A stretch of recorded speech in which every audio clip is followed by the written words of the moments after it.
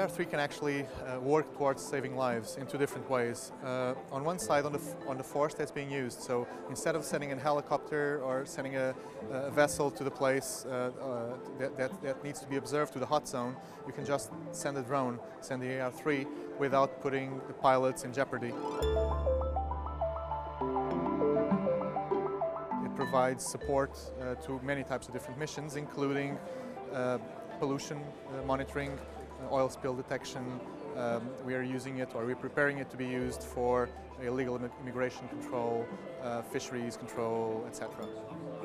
So far we have been involved in multiple types of missions in multiple types of regions. So in Europe, we are going to apply it together with the Portuguese Navy in FRONTEX, which is protecting the Mediterranean border of Europe. We've been testing it extensively out of the coast of Africa in the Gulf of Guinea, especially in trials for anti-piracy and smuggling operations.